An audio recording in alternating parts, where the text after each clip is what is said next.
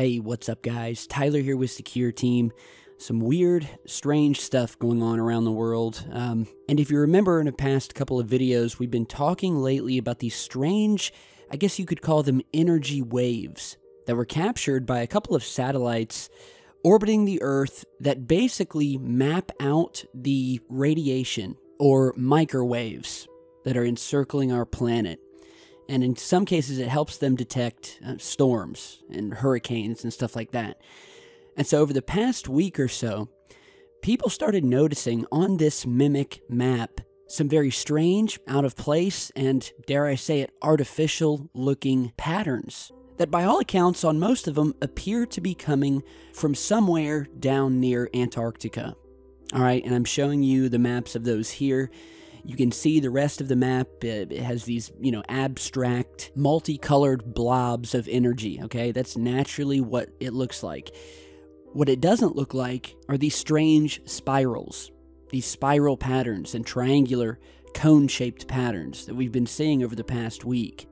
And what I want to talk about today is a possible link directly with Antarctica, because up until now, nobody really knows what's causing these waves. Nobody really knows whether they're actually coming from Antarctica. And over the past week, there have been some strange world events specifically happening around Brazil. But not only that, I want to show you guys a recent discovery that was found just off the coast of Antarctica of something very strange, we'll just say. And it may directly link to these strange waves that we're seeing here. So here we are, we're on Google Earth. And we're right over the spot where this discovery was made, just off the coast of Antarctica, and I'll put the coords down below. But it's basically right off the coast of something called, and I'm not making this up, Rothschild. It's a peninsula, right off the peninsula, and it's literally called Rothschild. And that name may sound familiar to you. It's probably one of the most well-known names in conspiracy circles today, because that is the last name of the famous, ultra-rich, elite family known as the Rothschilds. And, this family has been linked to the Illuminati, the New World Order, the attempted controlling of the world and governments, and, that we won't go down that rabbit hole today, but, study up on them. So I thought it was kind of funny that this little area of Antarctica where we've discovered this is called Rothschild. So a viewer of mine was looking around Antarctica right off the coast here, and he discovered what appears to him as a very mysterious grid, I guess you could call it, of sorts. And I'm zooming in here. If you don't see it yet, I'll go ahead and circle it. And this thing is almost in a perfect square. I mean, it is a perfect square. And it's of something. It's a grid of something, a bunch of objects down at the bottom of the ocean. And so here we are, we're zoomed in closer, and you can obviously see the pattern here. You can see how these strange, what look like dots when you're zoomed out, line up perfectly. They crisscross up and down, forming a almost complete square. And you won't find these anywhere else around this area. The way these Google Maps work is that they have both ships and satellites that, through using a number of methods from sonar, radar, and a bunch of other ways that they basically map the topography of the bottom of the ocean, they have been able to give us some very high resolution and detailed views of what the bottom of our oceans look like all around the world. And so when I saw this, it immediately stuck out as artificial, obviously. And it reminded me of those crisscrossing square HARP grids. HARP is the antenna arrays that many people believe are used, it's public. They use them to manipulate the weather. And they supposedly shut them down a couple of years ago. However, there's proof that they are back up and running elsewhere. And so as we zoom in here, I want you guys to notice, and at first you may think that these actually look like little holes, but they're not. These are actually little raised bumps, whatever they are, because we don't have a super high-res version, but every one of these things is elevated off the ground like you would think of a spike or a tower. And they're all relatively the same size, and as you're looking at them, you can tell that they all have slightly different shapes, all right? So this is not just a copy of a copy, some image glitch. And furthermore, you can clearly see other features of the ocean floor running in between these things. All right, and you can see them. They're three-dimensional. You can see the lighting and the shadowing, showing that these things are raised up off the floor and are making this eerily perfect, hidden out in the middle of nowhere, the last place you would think to look, this strange grid of something off the coast of Rothschild. And so the big question is, what is this? What is this grid? What are these objects protruding from the bottom of the seafloor? And why would they be there to begin with? There's nothing in this area. There's no bases. And there's especially nothing that we know about or that would warrant the placement of such a massive grid of objects that are so large, in fact, these things are spanning miles. And so then I thought to myself, okay, we know that these strange energy waves that we talked about earlier in the week seem to be, or at least some of them seem to be coming from down in the general region of Antarctica. So what I did was I zoomed back out, as you're seeing here, and I then precisely placed the mimic map with these strange energy anomalies directly over top of the globe here. So it matches up. South America matches up. And I wanted to see exactly where these strange spiraling energy waves are coming from.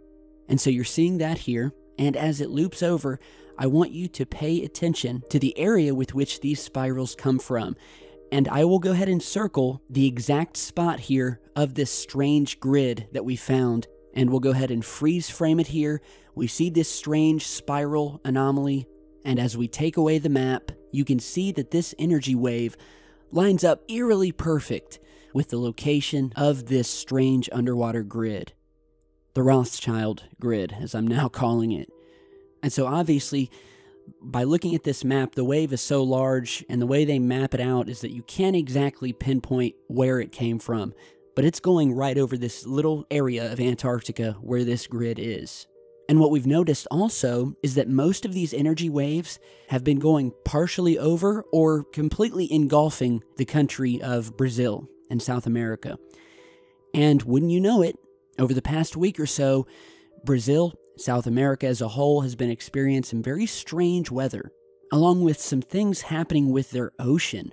There's a recent report out where residents were completely stunned when they came out to see that the shore in the ocean water that was once sitting there with their boats floating on top of it had completely disappeared.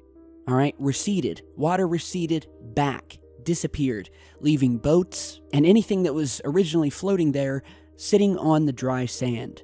And there's a ton of Twitter posts about this. This affected both parts of Brazil and Uruguay. And it happened on August 11th and 12th, where suddenly, out of nowhere, the ocean receded in some parts nearly 20 meters, or between 30 and 50 feet, in a span of about 15 minutes. And again, it left yachts, fishing boats, and sea lions even stranded. And, you know, we're not talking about the type of receding that happens twice a day at the oceans, depending on where the moon is. We're not talking about that. This was something completely different that the villagers and the people had never seen before. And it was so scary to them that they actually thought that there was a tsunami coming and literally started leaving the area, running for cover. Because obviously, if all of this ocean water disappears within the span of 15 minutes, it's got to be going somewhere else. And so meteorologists were stumped and kind of came out and said, well, it may have been caused by strong winds coming from the north. But no one's buying that.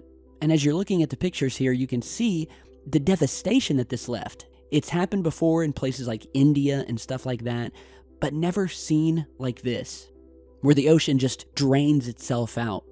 So, you know, some people believe this has to do with these strange energy waves moving over Brazil and Uruguay. And this isn't the only strange activity we had.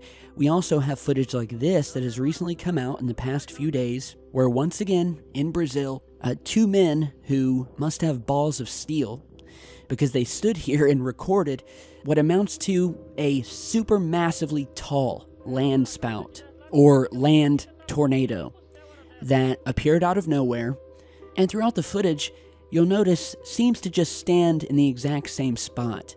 And if you know anything about tornadoes and stuff like that, these things move around. But this thing didn't do that, and you know, completely crazy. Can't believe these guys aren't taking shelter, but here we have more strange and just crazy outrageous weather happening in Brazil. And you know, it's kind of really reaffirming that maybe these mysterious waves we're seeing do have something to do with weather manipulation, you know? And yeah, you know, a lot of things going on. I can't quite put my finger on it, but I'm just showing you guys what we know so far. I'm not definitively saying this is what is happening or this is what is not happening, you know, but I'm putting it out there just like every other channel, trying to figure it out, and definitely wanted to see what you guys thought of this mysterious grid here.